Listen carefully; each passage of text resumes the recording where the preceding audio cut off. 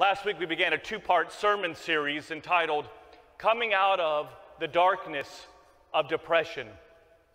In the first half, last Sunday, we really spent the entire Sunday talking about what are the things that we should not be doing that lead us to depression. And if you haven't listened to this sermon, it's one of the most downloaded sermons, by the way, that we've ever done in our church, by the way. Just encourage you, go on and listen to this sermon if you are someone that is in a season of depression or despair, or maybe have someone that is, definitely share this link with someone else.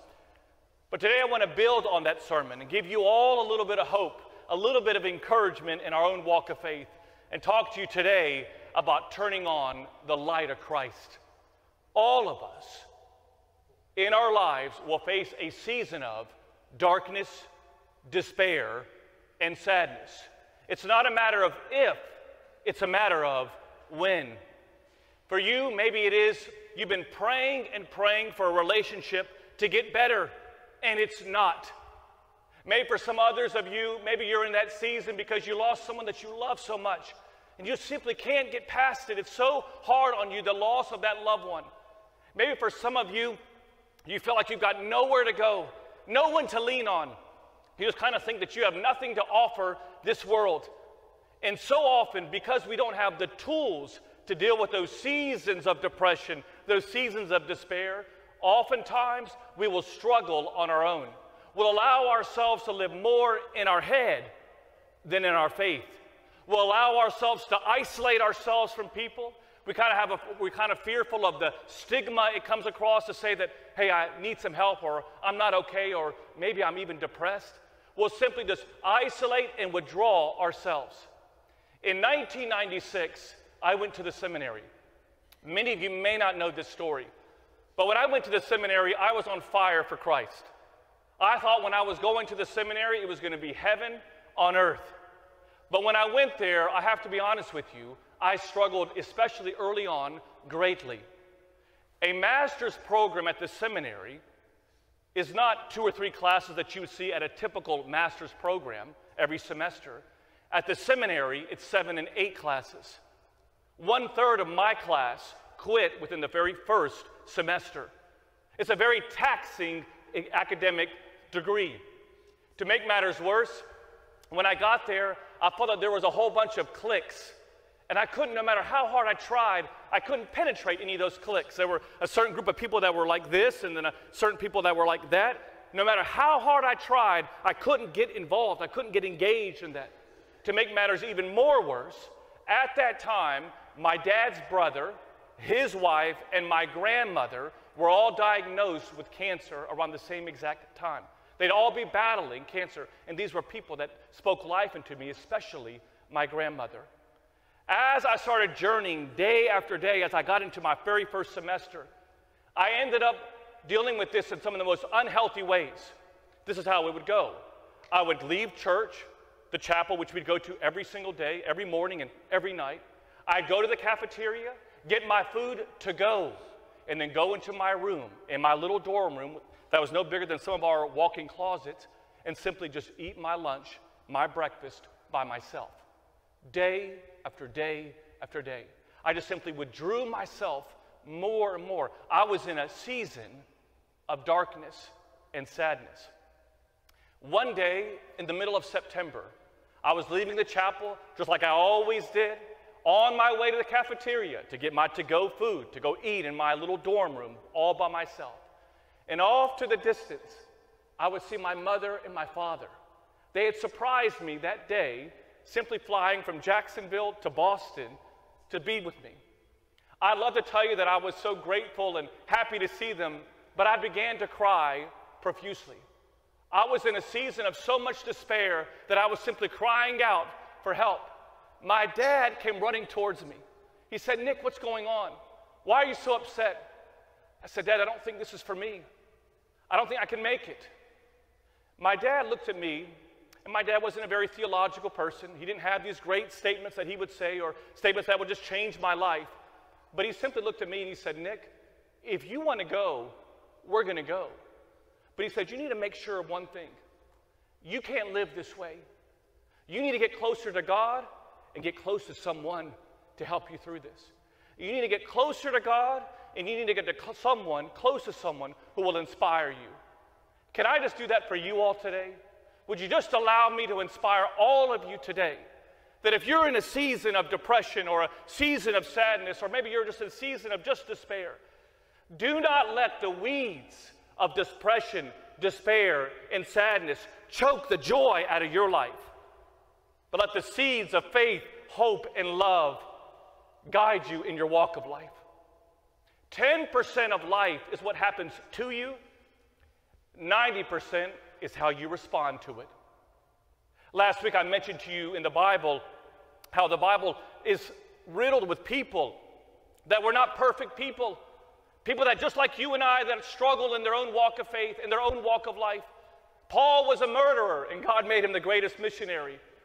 But there was one person in the Old Testament, just like Paul in the New Testament, who struggled with despair, sadness, and depression. His name was Elijah. He's one of the greatest of prophets. In fact, in our church, as we begin in September, beginning fundraising of our iconography, in the church, in the Orthodox Church's tradition, in the dome is, yes, an icon of Christ, but it is the tradition of the church that there are the prophets that are simply leaning towards Christ. They are pointing towards Christ. Elijah is one of those prophets. Here he was a man like many of us, on fire for Christ. You could say that he was coming to church. At times he would even hear the words of God. One occasion he was defeating two little people called Baal and Asherah. These were two gods that many of the people there at that time would worship. Elijah, just like that, defeated them through God. He was on fire for Christ. One time, there was a drought for 3 years. Elijah said, God, let it rain. And it rained. Been not had rained for 3 years. We kind of feel like that here in Jacksonville. It hasn't rained enough here. He was on fire for Christ. But then there was this guy named King Ahab. Remember this. And King Jezebel. And Queen Jezebel. Jezebel says to her King Ahab, we need to get this guy Elijah. He's gaining in power. Now, they weren't people of faith. We need to get him. They simply sent word to other people to tell Elijah that, hey, we're coming after you. That simple threat caused Elijah to not say, I'm strong in the Lord. I can handle anything that comes up against me. No, Elijah ran. And in 1 Kings chapter 18 and 19, I encourage all of you, one of the most powerful stories in the Old Testament, in chapters 18 and 19 of 1 Kings, it says that Elijah was sitting under the tree. And if you're all familiar with this, you'll know. But he says, Lord, listen to this prayer. Take my life, because I don't want to live it anymore. That's a prophet who heard the words of God. Take my life. He was in a season of despair, sadness, and depression. He allowed the weeds to take the joy out of his life. The story doesn't end there. He ends up doing extraordinary things in his life. But what I'm encouraging all of you is to know that when we face these seasons, that you're not alone. It's okay for you not to be okay. So what do we do about it? What are some practical steps that you and I can take today that not if, but when those seasons of darkness, depression, despair come in your life and in my life, what are we to do? If you're new to St. John the Divine, one thing that you will know is that part of my job is not to simply give you a nice sermon. I need to give you the steps to apply it on Monday, Tuesday, Wednesday. You're investing your time in this worship. I need to be able to give you a return on your investment. And every Sunday, we try to give you practical steps that you can apply in your walk of faith. So if you want to write these down, go ahead. Here's number one.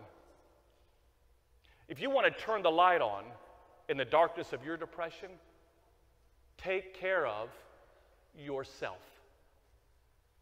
The greatest commodity you have is not how much money you have in your 401k, that's now a 101k, by the way, but it's a joke, everyone. The greatest commodity that you have right now is not in your houses, it's not in your car, it's not how much money you have in your checking account. Look at me, everyone. The greatest commodity you have is time. Tick tock, tick tock, tick tock. Time is wasting. And for many of us, if you don't prioritize, look at me, everyone, if you don't prioritize your life, someone else will. Let me say it again. If you don't prioritize your life, someone else will. Outside these doors, they are telling you what needs to be your priority. And for many of us, we're so busy. I heard someone say, if you're burning the candle from both ends, you're not that bright. Some of us are just that way. We're kind of burning it from both ends. I shared with you several months ago in a sermon that the word busy and the letters that make it up, B-U-S-Y, stands for I am bound under Satan's yoke.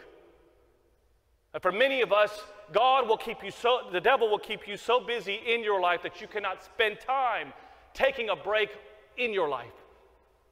And so I'm just encouraging you all, take better care. What does that look like? Like today, take a nap. Like I'm telling you, take a nap. Don't do all these to-dos today. I'm giving you, husbands, I'm giving you permission. Take it off. Go for a walk.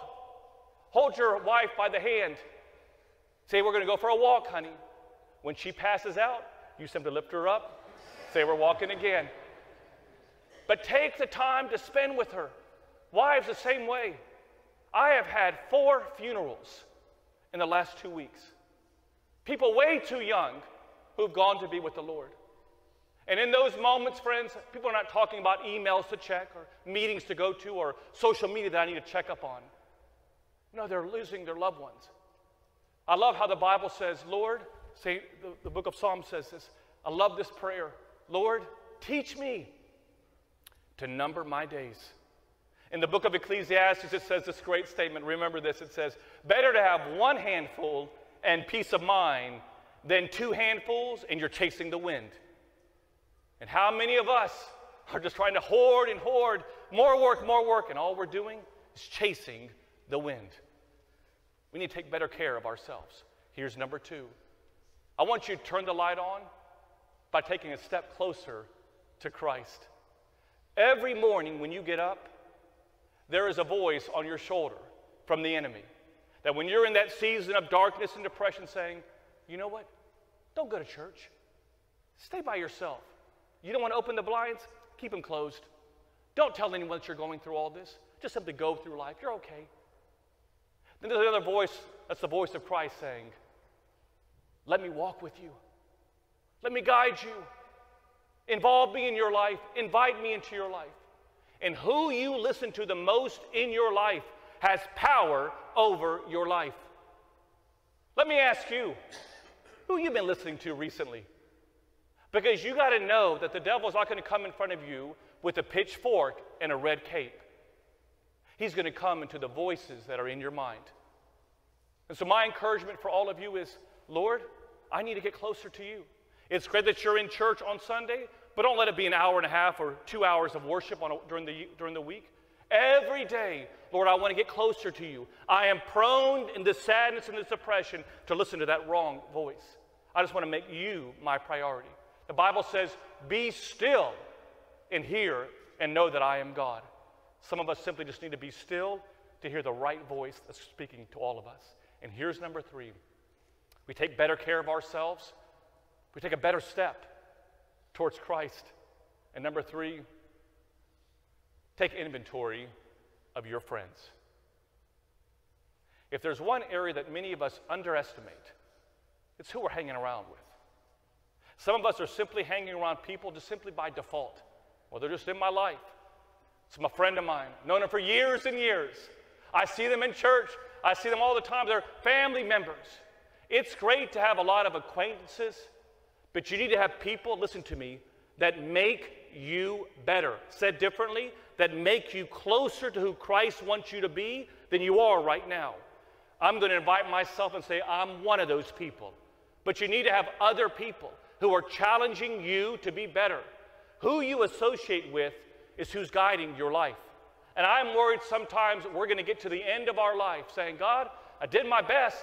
And God's going to look at you and say, what do you mean you did your best? Who are you hanging around with? Did you think that you were going to be any different than them? Take the time. If they're part of your life, I say this respectfully, they can be acquaintances, but don't allow them to be your friends. You've got to find people that are making you more into the image that Christ made you. And if not, I love you, but I need to find people that are doing just that. I leave you with this.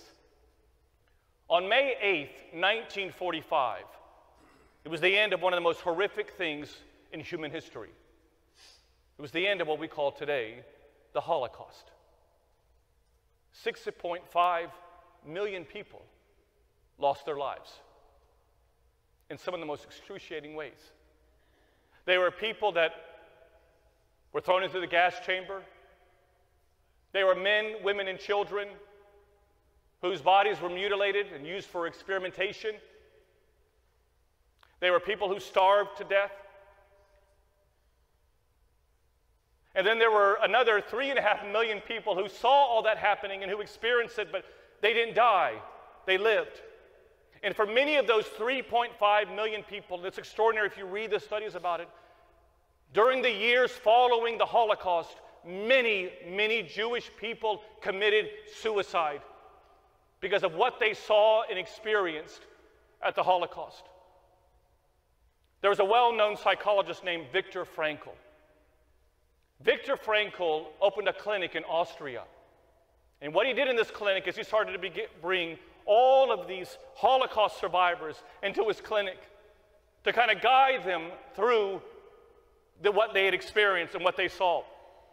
And as he was meeting with them time and time again, many of them on the verge of simply taking their own life,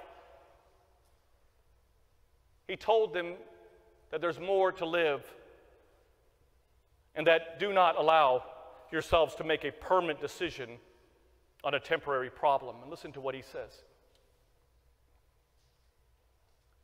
He said, many people have enough to live by, but nothing to live for.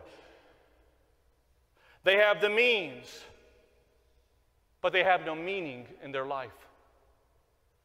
For many of us, we buy into the lie that the purpose of life, look at me everyone, is pleasure. The purpose of life is not pleasure. That's in the kingdom to come. The purpose of life is your purpose. And what Viktor Frankl found is that the more that he gave these people a purpose to live for, the more that they were coming out of that season of darkness. What the enemy wants you to do in your season of darkness is to not fulfill God's purpose over your life. But can I tell you something? Depression cannot grow in a giving heart. Let me say it again. Depression cannot grow in a giving heart. And my encouragement for all of you today is to go out. And if you're in this season of darkness, turn the light on. Turn the light on by taking better care of yourself. If you don't prioritize your life, someone else will. Turn on the light by getting closer to Christ. St. Paisios says, the problem in the world today is that we've forgotten to put God at the center of our lives. And turn the light on, every one of you, by knowing and having friends that make you better. Don't allow the weeds of depression, despair, and sadness steal the joy of Christ in your life, but God's seeds of faith, hope, and love, let it guide all of your lives. In the name of the Father, Son, and Holy Spirit. Amen.